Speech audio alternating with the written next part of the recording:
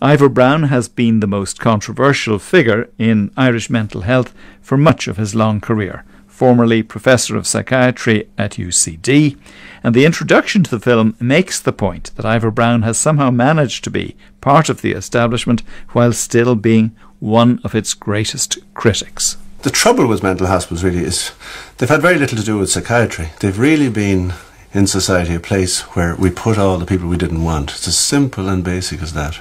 And to mark this film, we've been listening in the RTE Sound Archives to many of Ivor Browne's broadcasts. Ronnie Lang said, I think, a very important thing there when he was over recently, that he didn't think anyone would get landed in a mental hospital of the old kind if they had one real friend. You can see all the connecting points of a person's life shutting down gradually. But the important thing to realise, though, is that if an old person can keep those connecting points, and of course this is where I think we could do an awful lot more to make a context of services that would help out where people live.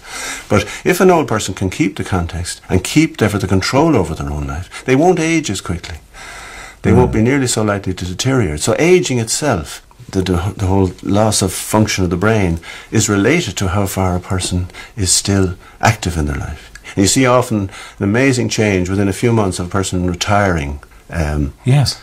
You'll see them age 10 years sometimes. I'm sure you've seen it yourself. Yes, very shortly after. There was a very interesting study done in the States. It was nice because it was so simple. A woman picked 2 geriatric nursing homes. We've lots of them here with old, very old people coming in.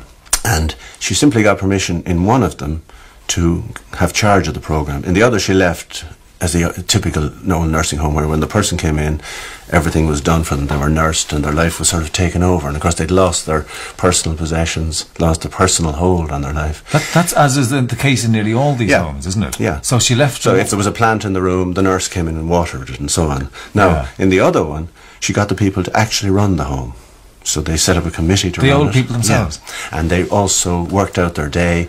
They were given a plant to look after. And then she, having set that up, so they were actively involved in running their lives again, and of course therefore relating, and having set that up, she then just looked at the death rate, the illness rate, and there was enormous statistical difference. I mean, something like half the number dying in the active home, where people had control of their lives. Yes. So I think that says something very important for all of us.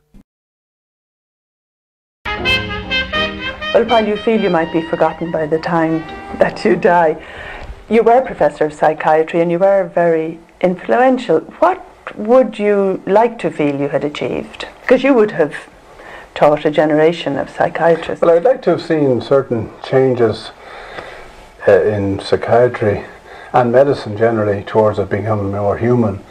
Now, sadly, I can't. I mean, that's what I spent most of my life trying to move it in that direction. But I think, in fact, it's gone the other way, if anything. At the moment, anyway. It probably will change again.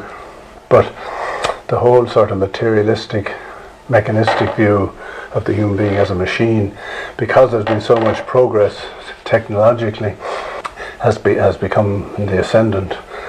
But that will backfire again in time, because human beings are not machines in that sense that you can tinker with. And I think the very tinkering has a seeds of its own destruction within it. The body we're in is like, as I say, literally being having an overcoat, or being in a motor car, or having a place on a train, which you then get out at the appropriate stop. So to attach a lot of importance to your body and to this self that has a name, like Ivor Browne, is an illusion.